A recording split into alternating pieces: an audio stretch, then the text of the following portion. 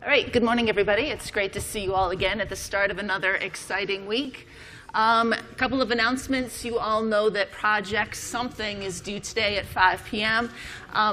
So the details on when exactly projects are due. So we're saying it's 5 in case there's problems overnight with networks or computers. So officially, you have to get it in by 5. But unofficially, as long as everything is working okay and you want to give up your night, you are welcome to turn it in by 7 a.m. the next morning. That's when I get up. That's when I'll turn off the AFS permissions to the hand-in directory, and your evening is done. But by all means, give up earlier than that. We would prefer you get done by 5. We'd prefer you get done by midnight. But if you really need an extension, you can work through the night. But please don't ruin your next day for this one project, right? You have many, many projects in this class. I know you have many projects and work in other class. At some point, move on. There's tons and tons of projects that you do in this class. Each one only ends up counting like 6% of your grade, right? You have a lot of projects. All right, so speaking of lots of projects, Project 5 will then be available the next morning. Project 5 is also on XV6. It's about the memory system. It's about allocating physical memory as well as playing around with the page tables for individual processes. So if you could quiet down a little bit, then I will continue. I can hear too much whispering.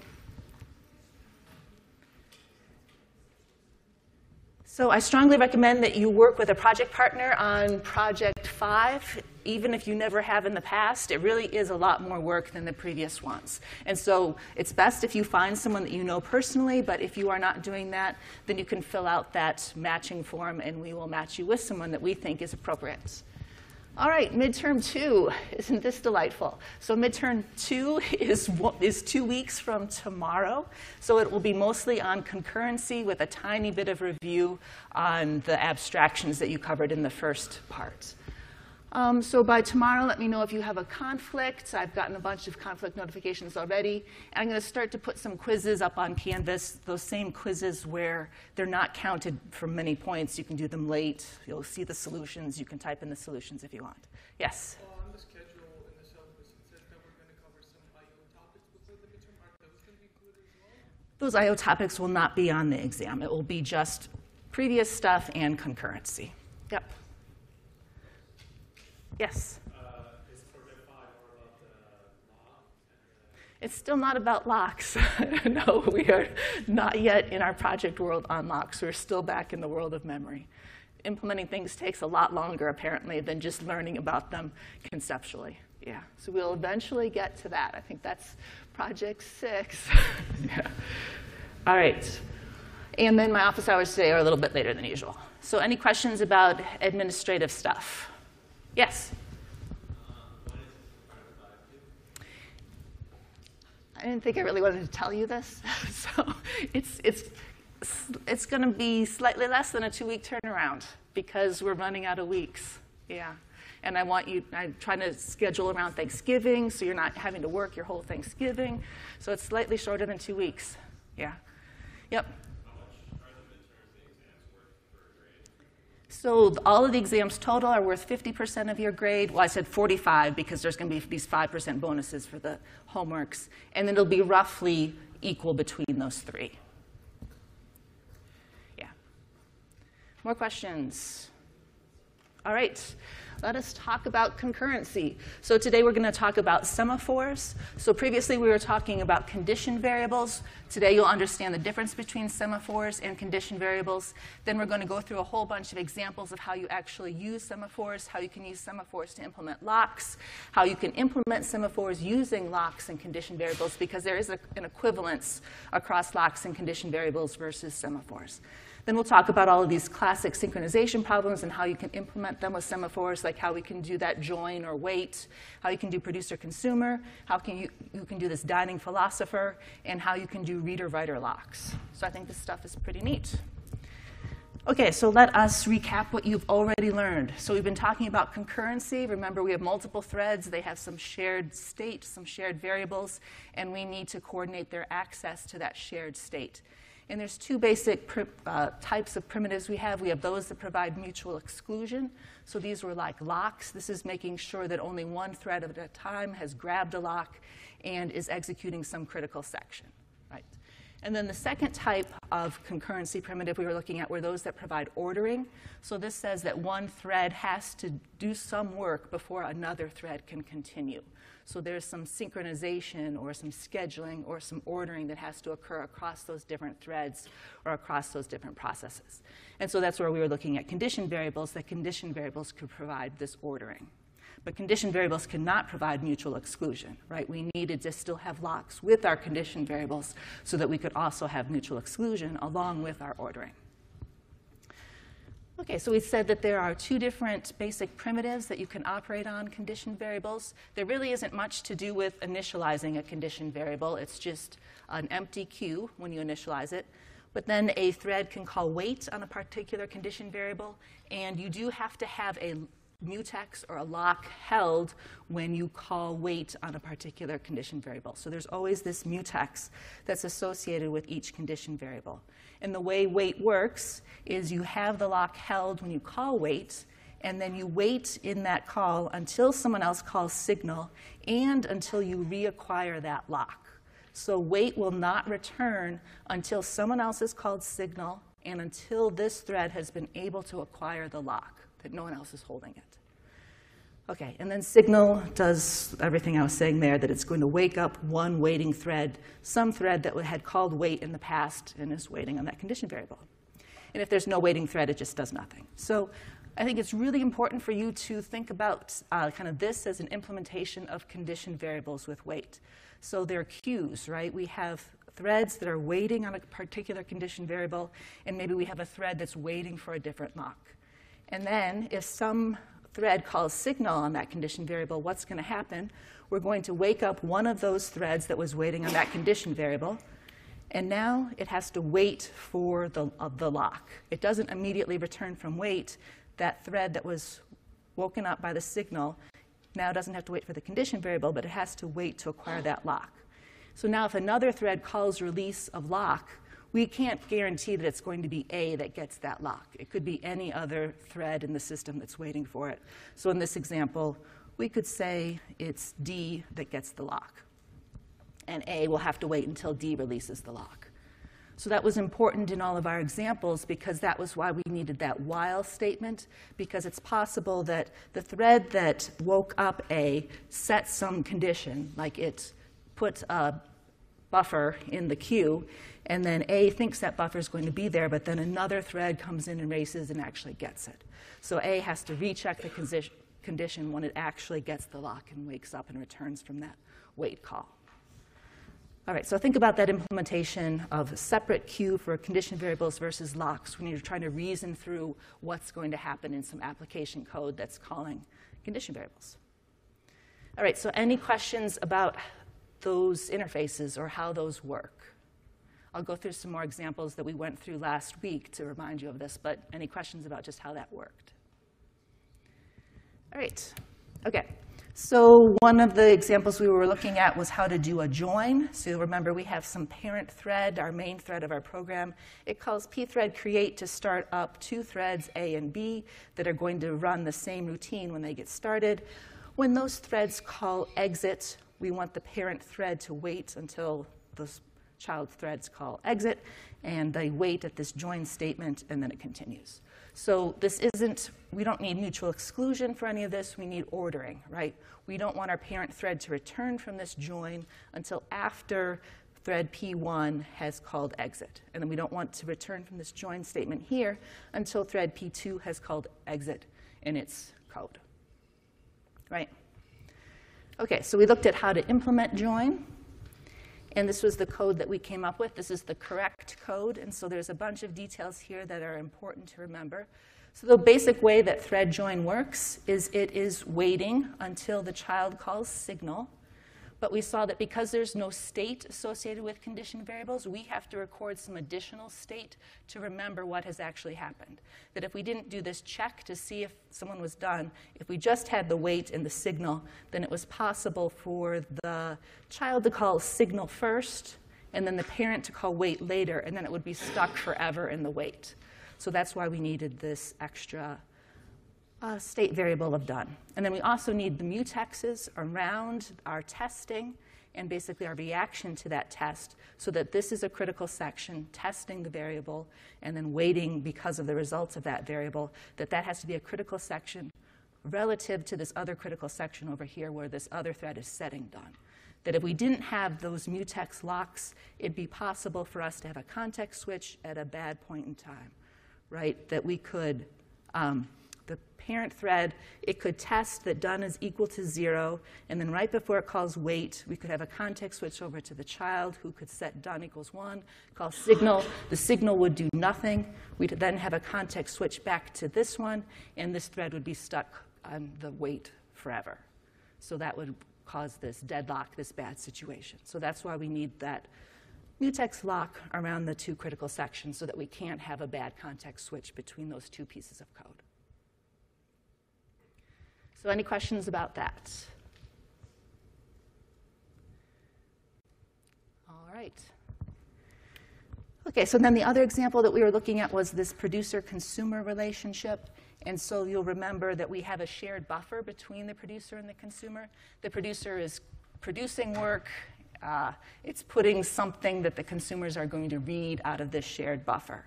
And so again, we have to have these mutexes around the critical sections as we manipulate this shared state, num full being this variable that showed how many buffers were full. And then what we saw is that the producers wait on one particular condition variable. They need to wait until there's at least an empty buffer in that shared queue. And the consumers need to wait until there's at least one full buffer in that shared queue. And then once they either consume or produce a buffer, they will signal to the other style of thread that now there should be an empty buffer for the producer to fill there. So that was one thing we saw. We definitely need those locks again so that we will have critical sections between our testing and our reaction to that testing. We need to use two separate condition variables. And then the other thing we were seeing is that you need this while loop, that you need to recheck the condition that you were waiting on, because it's possible, if you didn't do that, if you just had an if statement, that another thread could have raced in and changed the state of the world, that they would get the lock before that thread that was just woken up. Like, because of the signal, it could wake up from the condition variable, but could be stuck trying to acquire the lock, and another thread could come in, acquire the lock, and use up that buffer. And then the first one would wake up and see that there's no buffer there for it to use anymore. So that's why we needed that while loop to recheck the condition. And it just goes back to sleep if another thread raced in and used up that buffer. So any questions about that code?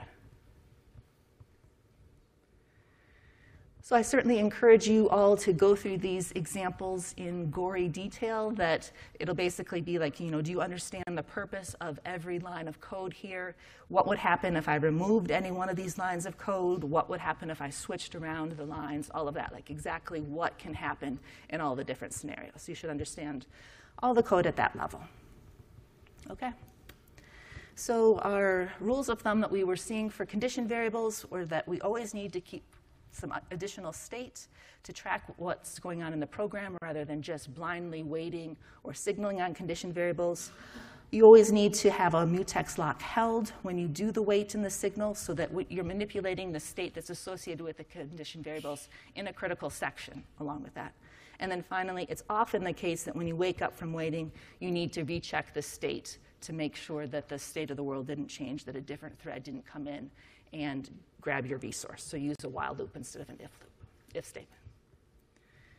Okay, so that's it for condition variables.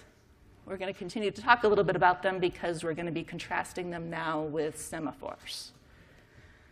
Anybody want to talk more about condition variables? Yeah.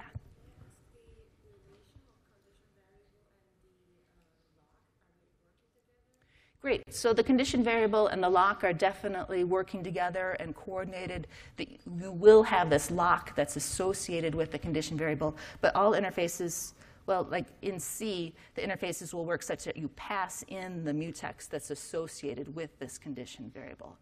That's what POSIX threads assumes. It assumes that we've already called lock. We hold the lock that we pass in condition wait, and then the implementation will release that lock while we wait, and then it will reacquire that lock before we return after we've received the signal. So they are very associated. And when you do have languages that have support for monitors, it's often the case that these locks are implicit and you don't even see the fact that you're actually acquiring a lock or releasing a lock when you get like some synchronized method. But there is then a lock that's associated with it and it's just hidden from you. And just behind the scenes, it adds in all of these lock acquires and passing the locks around. Yeah? So there is a little gap. So you're saying, so when we call wait, the log count will be released. Right. And then once this was, let's say, there's a signal, this log will be required, but there is a time gap where that could fail. Well, it's not that it could fail. Well, So something could come in. great. So you're talking about this case here. Like, so, okay, so there's one thing where it's required. So we call condition wait, and we are holding a lock. We absolutely have to relinquish that lock while we're waiting because other threads need to do something to change things because we're waiting for something, and they probably have to grab the lock in order to change things. So we have to release that lock while we're waiting. But then when someone calls signal to us, the way most implementations work is that we don't just immediately return and have the lock. We first wake up on that condition variable, and then we have to, as a separate step, grab the lock before we can return from wait.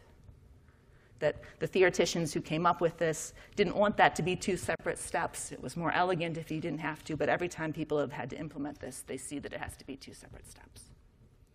Great. More questions about condition variables? Yeah? Mm-hmm.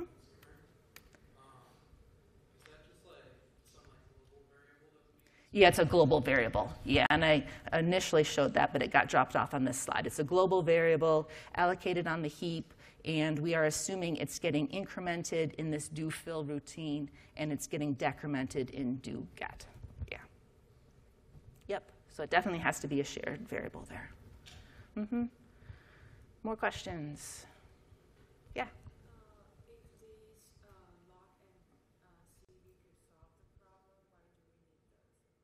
Why do we have to talk today, right? So it's true, what we're going to see is that semaphores are functionally equivalent.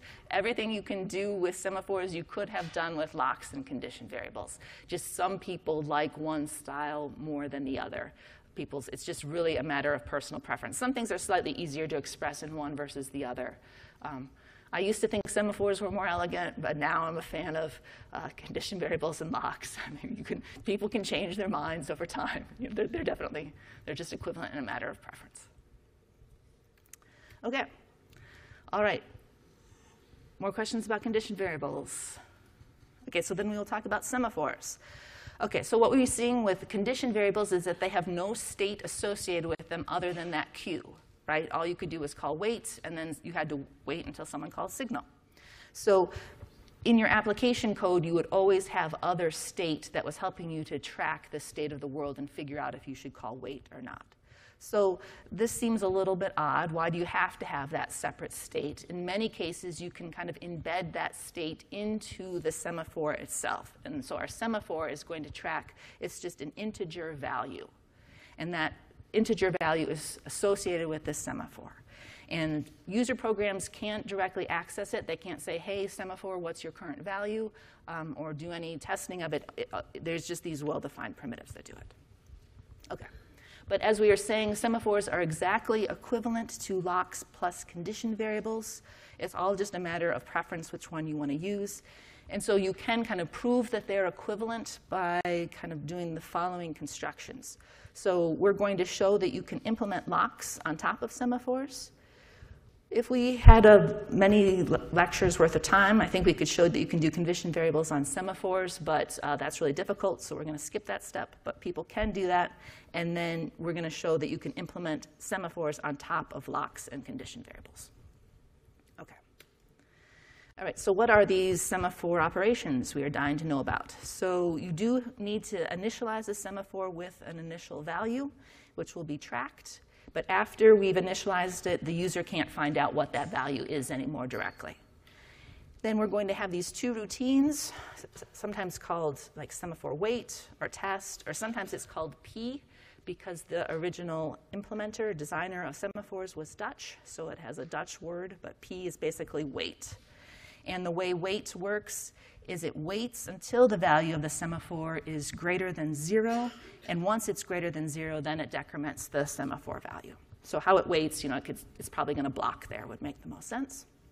And then the corresponding routine is you can call signal or post on that semaphore, or it would have been V in the original Dutch language, and that increments the semaphore value. Again, there's a value associated with the semaphore, and if the value is greater than 0, then there should be a waiter, and it will wake that up. Okay, so let's look at some examples. Okay, so let's build a lock from a semaphore. So let's assume someone has implemented semaphores for us, and we want to build locks on top of that. So do we understand semaphores enough to build locks on top of it? So you will need to initialize the semaphore and then call wait and call post. And so I'll give you all a minute to talk with your neighbor about how you would implement locks on top of semaphores, given that this is the definition of those semaphore routines. So I'll give you 2 minutes. It's really simple code.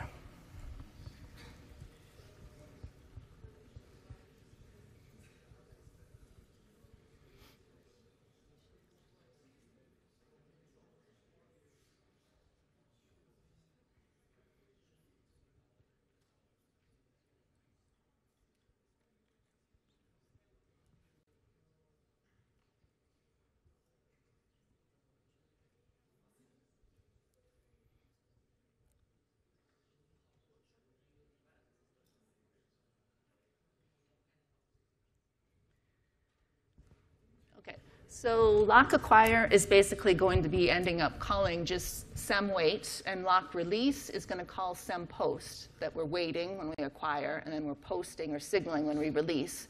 That makes sense. So really the whole question is, how should we be initializing that semaphore value so that the first time you call sem wait, you don't have to wait, but then the second time, if another thread tries to call acquire, it will have to wait.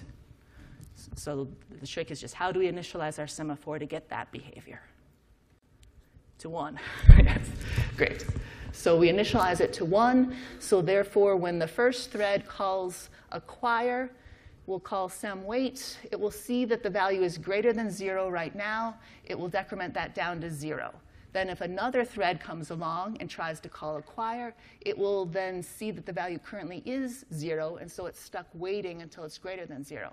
So then when the first thread comes along and calls release, that will call post, which increments the value back to 1. There is now a waiter, and so it will wake that one up, so it will acquire the lock. So the semaphore is a very straightforward mapping to locks, that you just initialize a semaphore to 1 if you want it to act like a lock and allow one thread to acquire this resource or to grab the lock. Yeah? Right. Again, you should not make any assumptions about which thread is actually woken up. Yep. More questions? OK, so we have implemented locks on top of semaphores. We are not going to implement condition variables on semaphores, but people have done it. They thought it would be easy. It's kind of a neat retrospective about all of their experience and really how difficult it was to not have any race conditions and get it working in practice, but it is possible. But you are not responsible for any of that information, other than it is possible. OK, so we understand a little bit about how to use semaphores. Let's look at, now we want to do, instead of locks and mutual exclusion, let's see if we want to do ordering with our semaphore, how we should initialize our semaphore. So this was the thread join code that we saw last week for how we would implement it with condition variables. And now we want to implement thread join and thread exit with semaphores. And so you'll see the code has gotten much, much simpler. We're getting rid of the separate locks. We're getting rid of the separate state variables. And now all of that code is in this atomic routine of sem wait and sem post. So now our only question is, how do we initialize this semaphore so that the join needs to wait until the thread child has called exit? So confer with your neighbor for 30 seconds, and we'll see if you figure this out.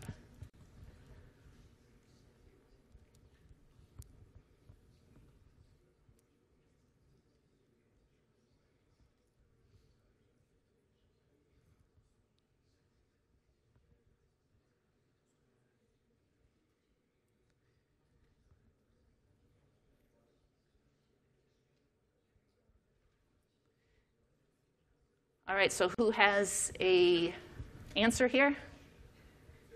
0, yes. So it probably wasn't 1 because that's what we used in the previous example. 1 gave us mutual exclusion. It let one thread pass through the wait, and then the next threads needed to wait. But if we initialize this to 0, then if the parent calls thread join first, it's going to be stuck here because we have to wait until the value is greater than 0, so we're stuck here waiting. Then the child thread gets scheduled. At some point, that child thread calls thread exit. Then it calls sempost, which increments it. Once we increment it to 1, then we'll wake this one up so our parent can continue. So by setting it initially to 0, we're saying we have to call post before a thread can continue from its calling wait. So we have to have a post before the wait. So that's how we can have this synchronization or ordering across the different threads by setting it to 0 first. Questions? All right, so semaphores embed some state within them, and they behave differently depending upon the value that it has internally. OK, so now we are going to actually build a semaphore from our implementations from a lock and a condition variable. So semaphores have a bunch of stuff associated with them. They have this value. They have a lock associated with them. I mean, we have to have a critical section within our implementation. And we're going to have a condition variable within our implementation that's basically acting as our queue to remember all of the threads that are waiting on the semaphore.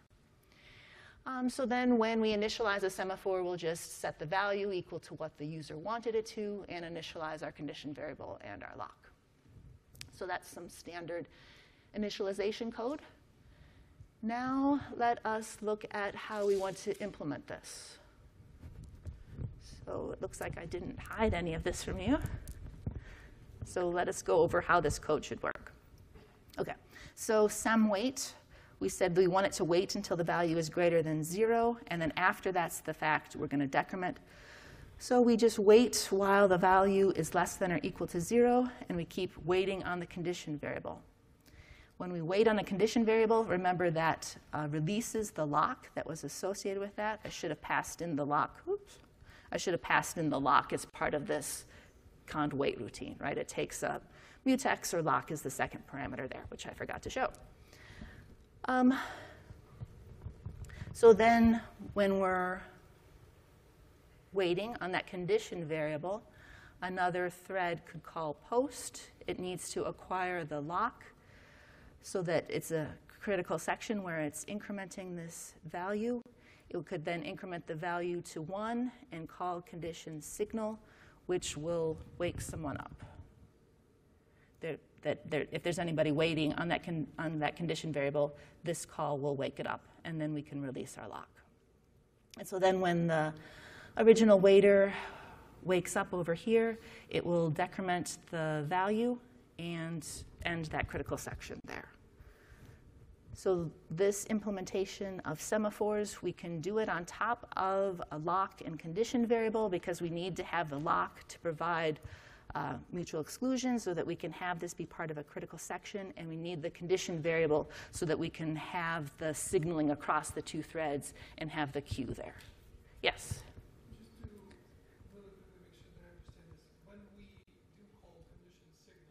Yes. The other thread wakes up and it tries to acquire the lock.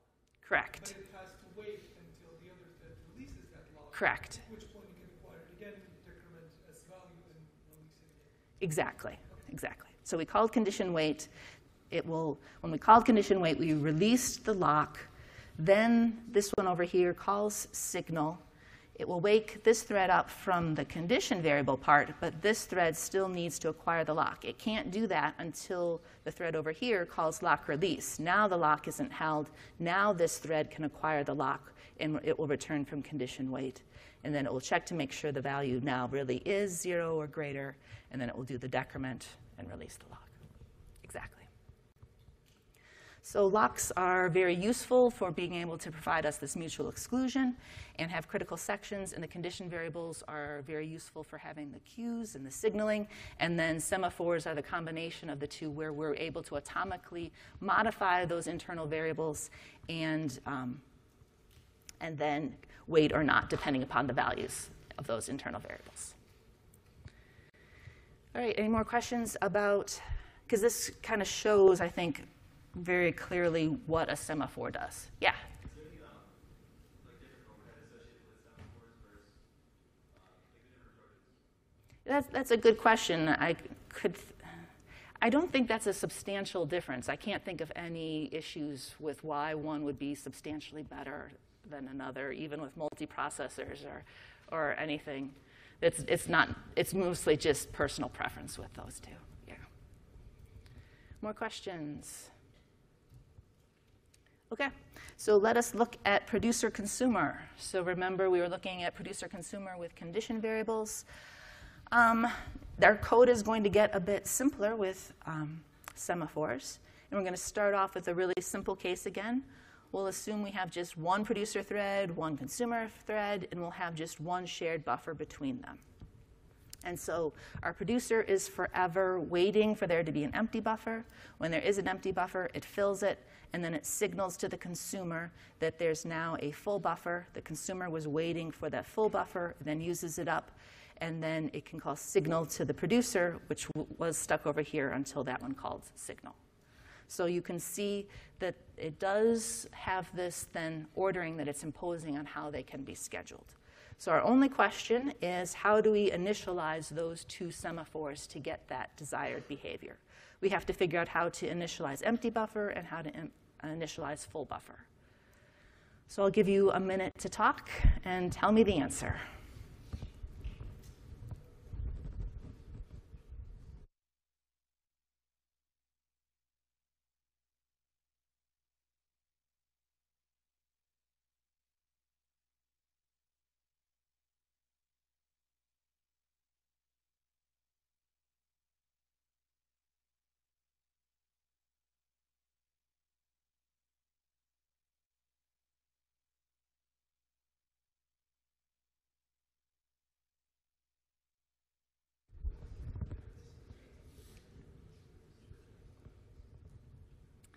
All right, so how should we initialize empty buffer?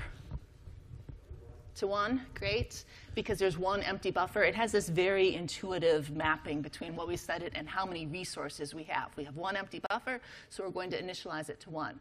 The result of that is that one producer can run initially. The first time a producer calls semWait on empty buffer, it's equal to 1. It gets to return from that. It decrements it down to 0. So the result of that is if the producer runs twice, all by itself, the second time through, it's going to see that empty buffer is 0, and it'll be stuck waiting there, right? So the producer will get to run exactly once if we initialize the empty buffer semaphore to 1. So that's really nice. And then how do we want to initialize full buffer? 0, great, because we have 0 full buffers. And so the first time a consumer calls semWait on full buffer, it sees that that semaphore is 0. It has to wait while that value is 0 or smaller. And so the consumer needs to wait for the producer to run once, call signal, which increments that value to 1. And then the consumer will be able to continue from that statement, use up the buffer, and then the next time it comes around, it'll be stuck waiting there. So initializing semaphores is really the key step to all of this working. So any questions about that? All right, so let's make the example slightly more complicated. Now let's assume we have a shared buffer that has n elements. I'm using the buffer as a circular array, you'll see here. So we are filling the array in order. That's what this is doing, wrapping around to the beginning, and then we're using the elements in order as well. And we have just a single producer thread and a single consumer thread. So now how should we initialize empty buffer, and how should we initialize full buffer? Well, we want the producer to be able to run n times before it has to wait for the consumer to consume one of those elements. So we're going to now initialize empty buffer to n. It's the number of resources we have. It's the number of times a thread should be able to call semWait and continue without the consumer having to run. So after the producer runs n times, it will have called signal n times, which will be incrementing full buffer up to n, showing how many full buffers we have, and then the consumer could run n times. And then as the consumer calls signal, that will allow the producer to run again. So of course, it doesn't have to be the case, though, that the producer runs n times and then the consumer runs n times. This coordination allows us to have many different schedules there, that it's very possible for the producer to run once, to decrement empty buffer to n-1, to then increment full buffer to 1, and then the consumer could get scheduled and return from semWait and use up that 1 buffer and then signal that that's how many there are. So we could have any number of times that the producer runs and the consumer up to n there. All right, so any questions about that code? So this was still a single producer thread and a single consumer thread. So we were still filling everything up consecutively. It's guaranteed that we filled up element I before we filled up element I plus 1. So let's make it a bit more concurrent. So this is more realistic producer-consumer code. Now what we're going to have is we're going to have a lot of different threads. This is how this would really be used in the system. Many threads all running concurrently, both producers and consumers. And of course, there's a shared buffer with many elements, and you know our requirements. OK, so now I write this code, and I ask you if it works correctly. So the intuition on how it's supposed to work is our producer, let's say we initialize empty buffer to n. We then find an empty element in here. It's not guaranteed. We want it to be able to just like search through, and we're no longer requiring that it's treated as a circular buffer because the producers and the consumers could be going at different rates. So it might not be like the items are adjacent that necessarily are full.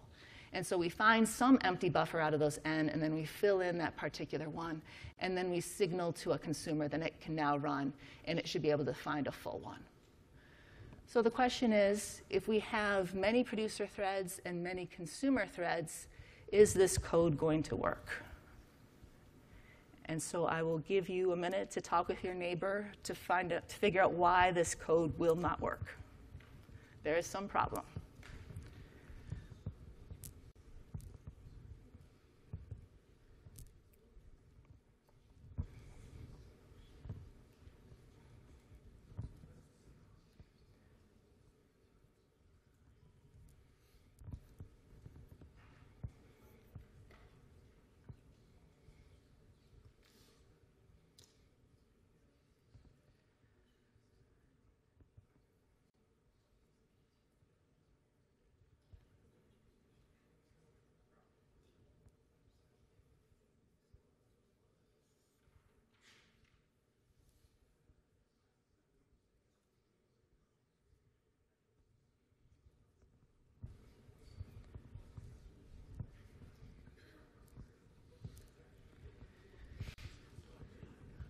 All right, so does anyone have any hypotheses on what is probably wrong with this code?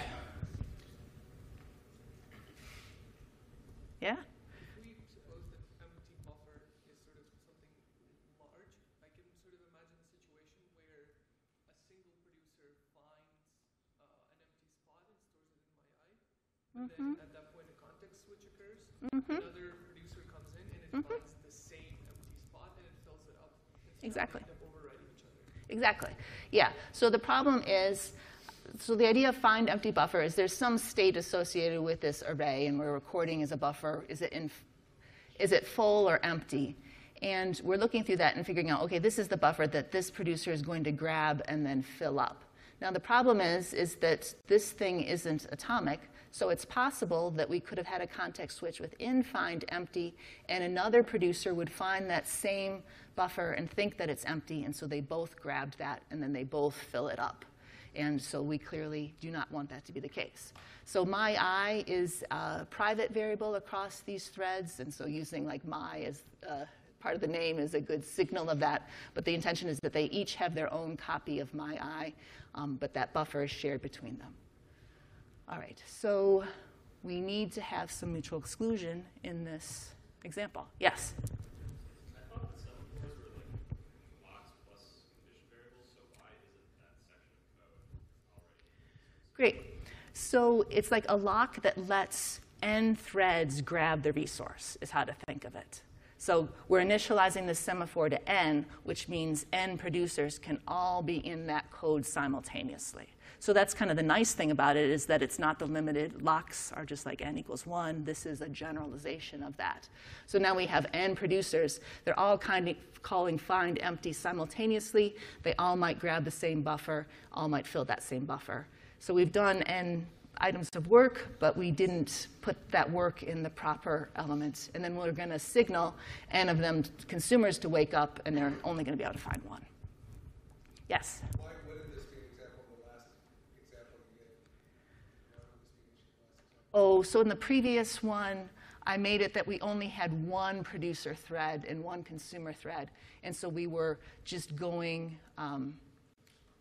in a circular manner through them. We filled up one element, and then that element was consumed. So this is kind of a contrived example. And then now this is more like the generalization and how you would really write it. So you would associate state with each element of this buffer, saying, is it full or empty, or being filled up or being emptied?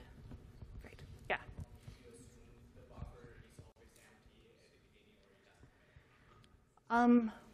You would have to initialize things differently if you didn't assume that it was empty. Like if there were 2 items full, we would have to then initialize the semaphore to show that there were 2 items full and subtract 2 from how many producers could run. But I would think of it, the general case is it's empty when you start. Yeah. All right, so how are we going to fix this? We need to add some mutual exclusion to this. So how are we going to do that? So here's my first proposal for you. Is this code going to work? Of course it's not. So why is this code not going to work? Come up with an example where this code will not work. It looks a lot like our condition variable code. Now it's not working with semaphores, though.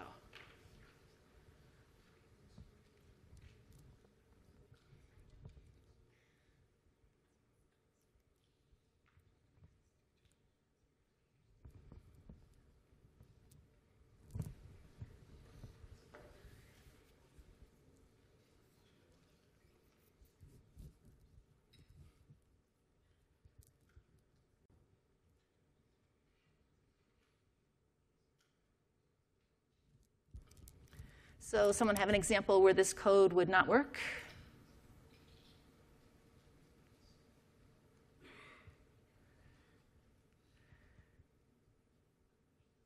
So what's the problematic case when we have a mutex as our first statement here?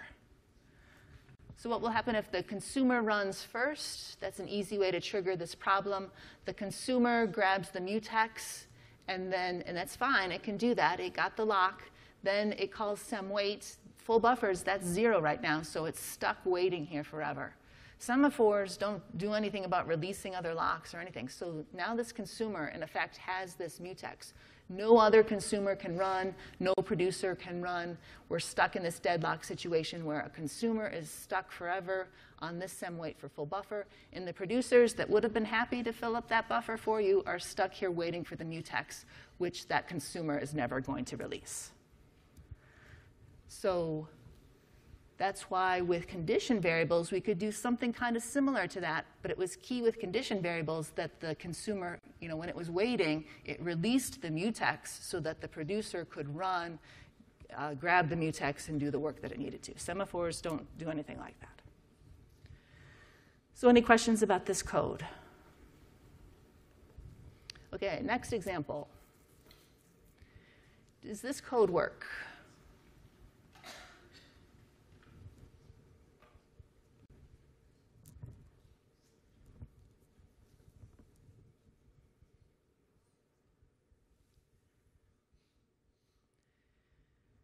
So this code, I believe, will work. We could have n consumers, they're all stuck on sem weight. That's great, so the full buffer. Then we have n producers come along. They're able to pass through this. And then one at a time, they grab an empty buffer and fill it up and release the mutex so that one of the other producers then can continue through. So we won't have any deadlock with this situation. But what might not be ideal about this code? Yeah. Does this mean that now every producer is going to be sequentially filling up the buffer? Exactly, yeah. So we've said this is the critical section. We have mutual exclusion over both of those two statements. So only one producer at a time can be filling up a buffer, and one consumer at a time can be even using a buffer. We can only even have one producer filling or one producer using, since it's the same mutex there. So what's the better way to write this code? We want the critical section to be as small as possible, since that's the part where we have no concurrency, where we can't have multiple threads doing the work. So the only work that really needs to be in the critical section is actually finding the empty buffer or finding the full buffer. So that's what should be protected by our mutex, that we need to just make sure that one thread at a time is looking through all the buffers to find an empty one. One thread at a time is looking through all the buffers to find a full one. And once it's found that buffer and recorded that, then it can use that one up, and it knows that no one else is going to find that buffer as too, because it's set the state as part of that statement. So any questions about producer-consumer code with semaphores? So if you wrote producer-consumer code with semaphores, it would probably look very, very simple to this. It's very few lines of code. You just get everything exactly right, and it works very nicely. Yeah?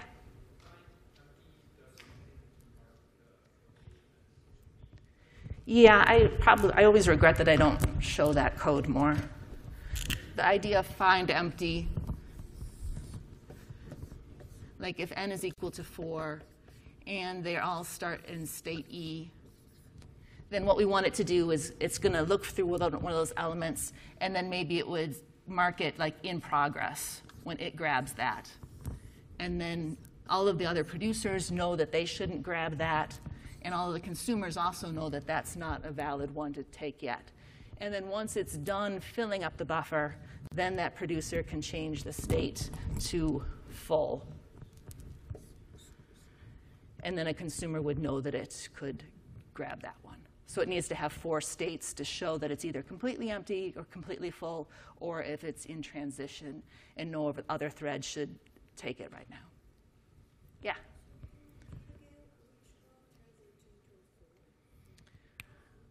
Great. So here, when we're looking through for an empty buffer, that's what find empty is looking for. As part of find empty, it's changing it from the empty state to in progress, so that then when it's in full, it's in progress. And then when it's done with fill, it sets it to the full state. So that's what fill is going to do, is at the end, it will mark it as full, so that then when the consumer runs, it can look through that and find this full one. So you just need to track the state of each individual element of that buffer. All right. More questions? Okay. So that's the code that I showed you. That looks great. All right. Next, we're going to look at some classic problems for synchronization. So do you all want a 2-minute break before we do this, or should I continue on? 2-minute break? OK, I'll give you all a break, and then we're going to do some more examples.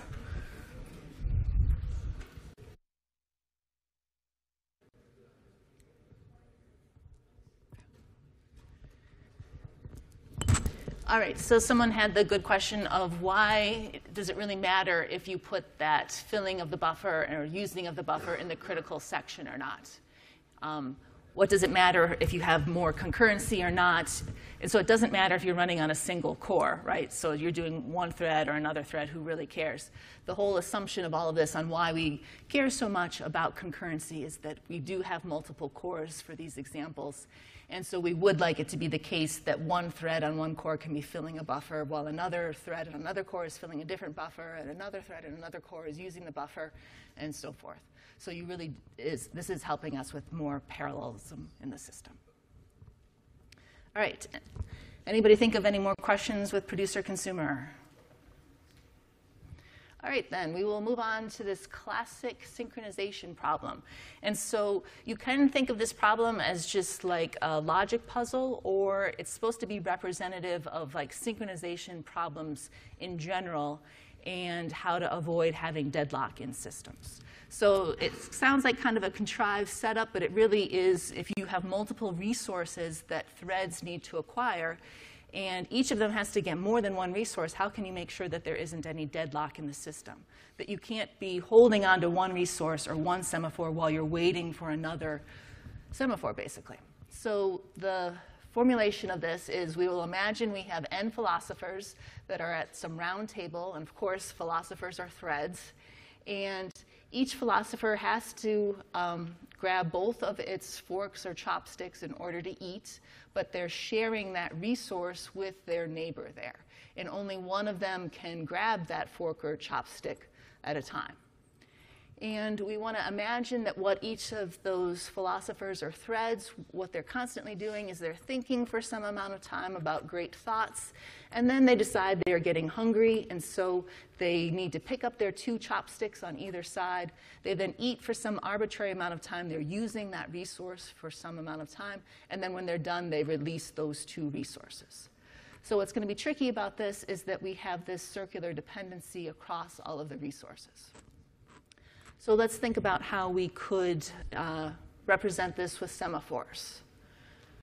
So I'm just going to show the code for take chopsticks and put chopsticks. So these are the routines that you need to call before you actually use the resource, right, before you eat. OK, so this is the code for taking your chopsticks. So basically, it needs to be the case that two neighbors can't grab a chopstick at the same point in time. So we can't like do a test, is the chopstick available, and then grab it. That needs to be an atomic operation. So that's why semaphores seem like they could be a good representation for that, that we can atomically test to see if the value of the semaphore is greater than 1 and grab it. And then if the second thread or philosopher tries to call wait on that semaphore and sees that that semaphore has already been grabbed, it won't be able to grab it. OK, so basically all of the code does, we'll initialize all of our chopstick semaphores to be 1, because that's how many of each one there is. That's how many resources there are. That's how many times you can call wait and have it continue. And so we'll have philosopher I wait on one of its chopsticks, I, and then the other one is the one to its left or right, however we want to do our circle and our numbering. But it's the other chopstick with some modular arithmetic to make it wrap around in the circular buffer. And then when you're done, you put them down by calling signal. OK. So what is going to happen when we run this code? So let's do some imagination. Let's imagine that philosopher 0 calls take. It then is able to call wait for this particular chopstick and continue. And then it calls wait on the other chopstick, and it's able to continue. Now imagine that thread 1 tries to call take. Well, it's not able to. I guess I'm just imagining that now it's this philosopher 2 that runs. It's able to call wait successfully. This one over here is able to call wait on this one, because we could have a context switch at any point. The next philosopher is able to grab that chopstick. And then this philosopher, the way the scheduling worked, it was able to grab this chopstick. And then now if we have a context switch back to philosopher 0, 1, 2, and it calls wait on the other chopstick, this one here, it's going to see that the neighbor already called wait on that, so it's going to be stuck there. So it won't be able to acquire that chopstick until it gets released. So what will happen eventually is philosopher 0 calls put down chopsticks, which calls signal, calls put. Then this other one can acquire that resource. Okay, so it seems like maybe this works, but it doesn't. So what is an example where this code will not work? Yeah? Every philosopher can have one chopstick. Exactly. So if every philosopher grabs their left chopstick, then they're all going to be waiting to pick up their right chopstick, and we'll have deadlock there. So I'm supposed to have, this is exactly that picture. So they each called wait and got their first chopstick, and now they're each stuck waiting on the next one. Nobody is going to be able to continue with this statement, so nobody's going to be able to call signal and drop any chopsticks there. Okay. All right. So we need to fix this code. And so one way to fix this code is we can't have this circular dependency. And so the easiest way to do that, what is this code doing? Oh, yeah. All right. I'm like, at some point in my life, I guess I put some time into these animations. Like, okay, they're all hungry and starving. Okay, so the way that we break this deadlock is we have philosophers 0, 1, 2, and 3 all act one way. They all grab the lower number chopstick first, but the fourth philosopher, it grabs them in the opposite order. So this is not going to lead to deadlock anymore, but it is still not optimal. So what will happen now is philosopher 0 can grab chopstick 0, philosopher 1 can grab chopstick 1, 2, 3, so forth. This philosopher is not going to cause deadlock, though. It's not going to be able to grab chopstick 0, so that's beautiful.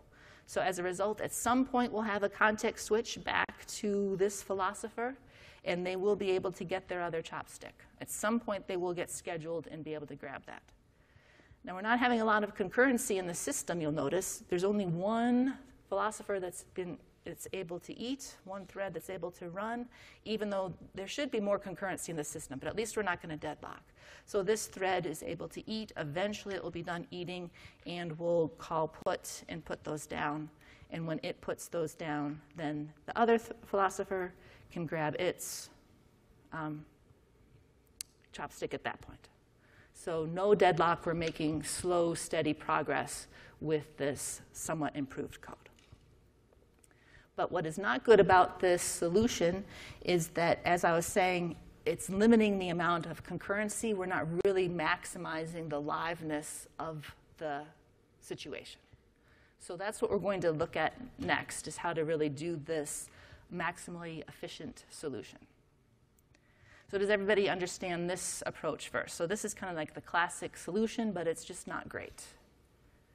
So the next solution, I think once you understand it, it's really, really awesome. But it takes a while, honestly, to understand this next bit of code. So get ready. Okay. All right. So we want to think about what are the requirements of this system.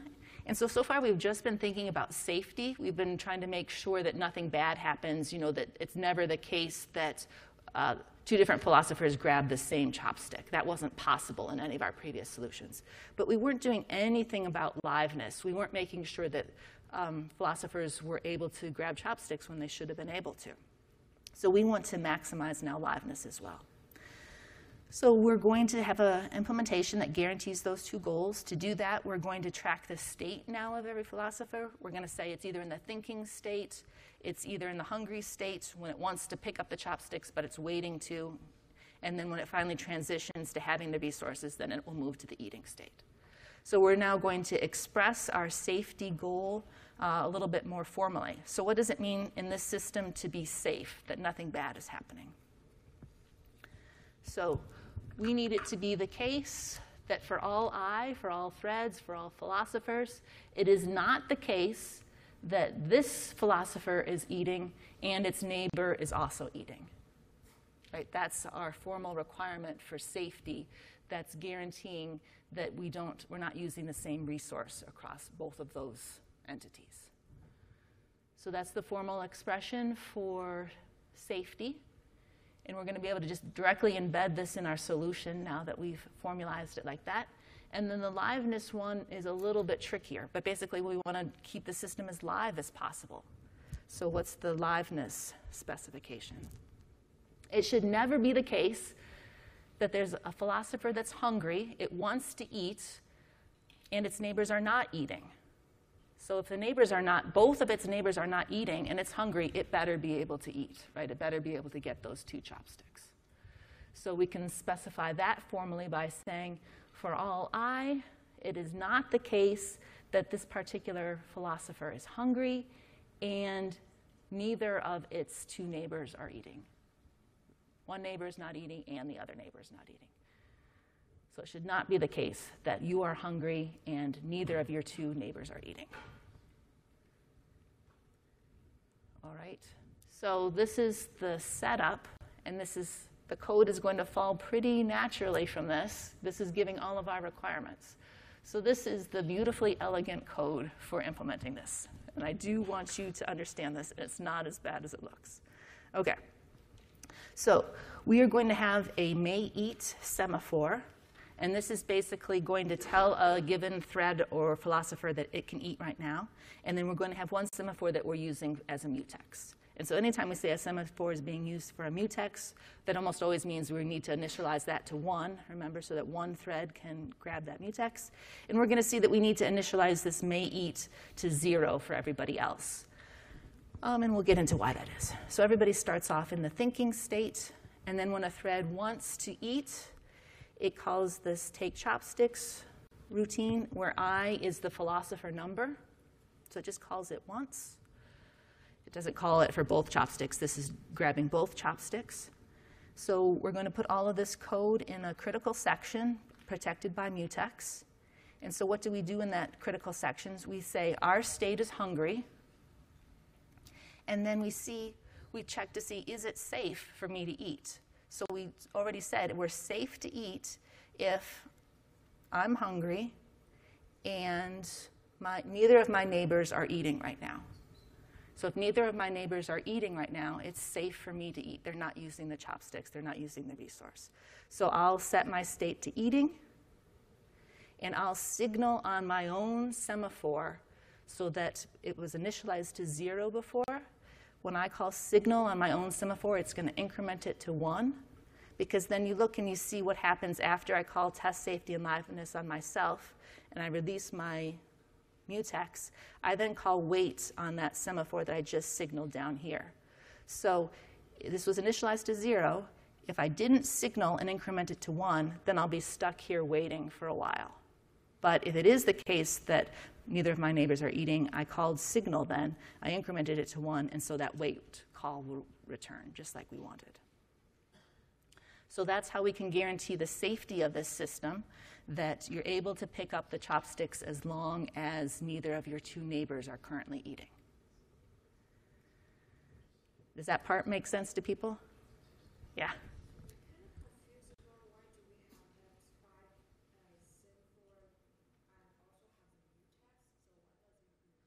Oh, great. So I need to have this mutex here because I need this to be in a critical section. I need to have mutual exclusion over testing my state and, setting my state and testing it. If I didn't have those mutexes, then lots of philosophers would be simultaneously setting to hungry and having race conditions with what they're looking at, and multiple of them could all think that they can transition to eating. So since we're looking at different global state variables, that needs to be protected in a critical section with that mutex. But you'll notice we do release the mutex before we call wait down here. If we reversed that, this code wouldn't work. So that's what's really neat about this, is that within our critical section, we can be looking at all the state variables, figuring things out. We call signal on our semaphore. The semaphore remembers that all for us, and then we can call wait on that and have the desired result. Okay, so that was the safety part of it. The liveness part happens when we're putting down a chopstick. So now we're done with the resources, and we're going into the thinking state. And so now we need to test if the fact that we're not eating anymore, if that enables either of our two neighbors to start eating. So for our neighbor on our left and our neighbor on our right, we now see if the fact that we're moving to thinking is going to let them go live, let them grab the resource. So we call first for the one neighbor and then for the other neighbor, and they also look to see, am I hungry? And are neither of my two neighbors eating right now? If so, then I'm going to start eating, and I'm going to call signal. So those threads, those neighbors that we just called it on, we're calling signal for them. They were in the past waiting here, and we'll wake them up where they were waiting there. So questions about this? It's going to take some time looking at this code, I imagine, a little bit offline. So we can go through kind of how this would work kind of conceptually without looking at the code in too much detail. So just conceptually, how do we imagine this would work? So philosopher 0 calls take chopsticks. It can look at the state next to it. It can see that neither of those two are eating right now, so it's able to move to the eating state, right? When this philosopher tries to call take chopsticks, what's it going to see? It's going to see that it's hungry, but the neighbor on the left is in the eating state, so it can't proceed. It's going to be stuck in take chopsticks, so it stays in the hungry state. Then this philosopher tries to call take chopsticks. It will see that neither of its two neighbors are currently in the eating state, so it will be able to go to the eating state, call signal on itself, and proceed. And then we keep going around. That one's going to stay hungry, and that one's going to stay hungry since they have neighbors that are eating. So this is maximizing the liveness, the number of resources that can be used by specifying these requirements the way that we did. And then what's going to happen when we call put chopsticks for 0, we are going to move our state from eating to thinking, and we'll test the liveness of our neighbors. The liveness of this one, it's still going to have one of its neighbors eating, so it's going to stay hungry. But when we test the liveness for this one, it's going to see that it is in the hungry state, and neither of its two neighbors are eating, so it should be able to proceed. So it will move to the eating state, and so forth. And this continues on, and my animation stops. Yes?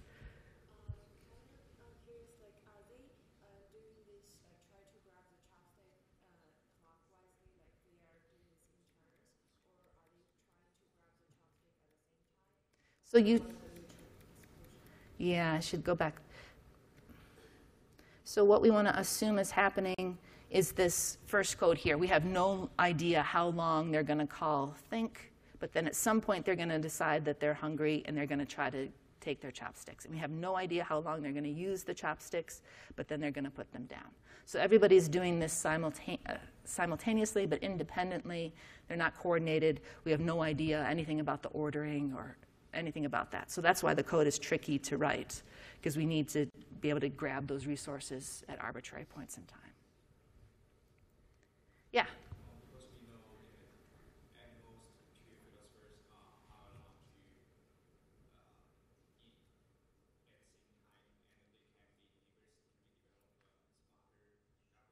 can be neighbors, You should not assume, certainly, that n is equal to 5. So this is nice that it will work for an arbitrary n. In all of our examples, only 2 could be eating at most, but this will scale very nicely to more n. So keep it general. Yeah. I'm sure you could. If you knew that there's only 2, it does seem like you could do some shortcut on it. I'd be worried I would have some race condition, but it does seem like you could do something more efficient if you made some more assumptions there. So more questions about this code? Okay.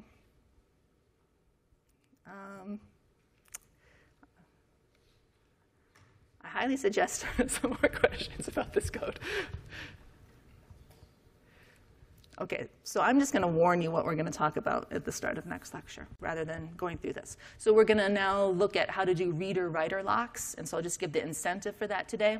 So rather than just having a simple lock that provides just mutual exclusion and lets just one thread have that resource, we wanted it to be the case with a reader-writer lock that multiple readers can all have the resource, because you can all be reading a structure and you're not going to be messing up anybody else. But if one thread is writing to that, You can't have anybody else writing to it because then they would have conflicts. And you also can't have any people reading it because they might see the structure in some indeterministic state, right? So with a reader-writer lock, you can have multiple readers grab the lock, but only one writer. And then there's a bunch of different ways that you can implement reader-writer locks. So it all depends upon who you want to have priority. So basically, the idea is you could have all the readers be able to run. So let's say you had some readers that have the lock, and then a writer comes and wants to grab the lock. You're not going to let the writer grab the lock while the readers have it because they're reading the structure. But then what should you do when another reader comes along? So you could argue that the reader that comes along later, it should have to wait for the writer to grab the lock because that would be more fair. But you could argue that the reader should get to go because maybe the reader has only a tiny bit of work, and that writer can't go anyways right now, so you might as well have one more thread reading the structure, and maybe they'll be done before the writer would get his turn anyways. So we're going to look at two different implementations, one that gives the priority to readers and one to give writers. And just to quickly show you what you're going to be looking at, this is the simple reader gets preference code, and then this is very similar to the dining philosopher structure with what we looked at there. So we'll go through this at the beginning of next lecture. It'll be a good review of did you understand the dining philosophers to understand these reader-writer locks. Okay, so we'll continue talking about semaphores in the next lecture. Go finish up your project if you haven't. I'll see you all on Thursday.